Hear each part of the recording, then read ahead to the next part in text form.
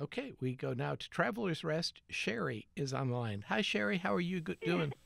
Hello. Doing great. How are y'all doing? Oh, yeah. Doing great. What's up, Sherry? I had a quick question. I noticed last night on my dog, I have a boxer, and noticed that her eye was a little swollen and pinkish almost.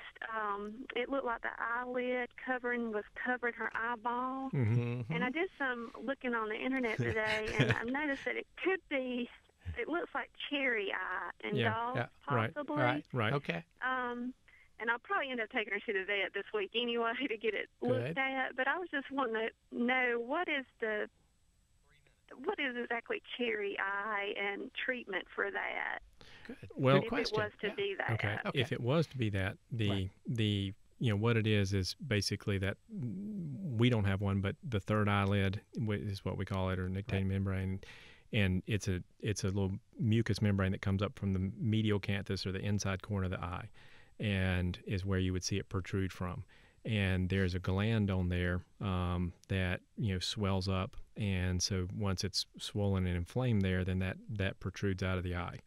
And the really important thing about that is that is where a majority of our tear function comes from. And so one of the things that happens, or used to happen, the quick and dirty way to fix those was that you just amputated it, cut it off and it's done. It's not going to come back or cause a problem.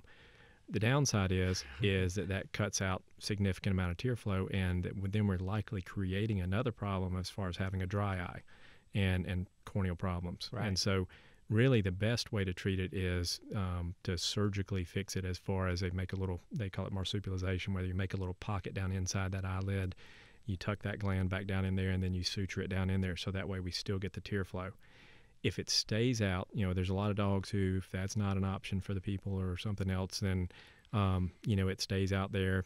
We try some topical antibiotic, anti-inflammatory drops. Most time it's going to stay there. Sometimes they do fine with them out there, and it's just an aesthetic problem.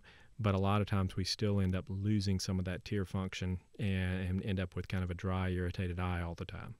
And so it is much, much better to get it fixed, if that's what it is. To have it surgically fixed, correct? Yes, yes, ma'am. Correct. Is it contagious to other dogs? No. If it's not, if it's a cherry eye, that's not contagious. That's a unique instance to that one dog. And if it happens in one eye, the other thing is that it very well could happen in the other eye too. Right. So it's more of an anatomical problem. Mm-hmm. Yep. Okay. Well, I guess I better get her in the vet. Yes. Have this looked at. Have it well, checked out. and the other thing is make sure it is. And to make sure it is that, because if it's something else to do with the eye, those can go bad really fast. So if it's an eye problem, it's always better to check it sooner rather than later. Right. Okay. Thank you so much, doctors. You're welcome. I appreciate it. Thanks, Sherry. Yep.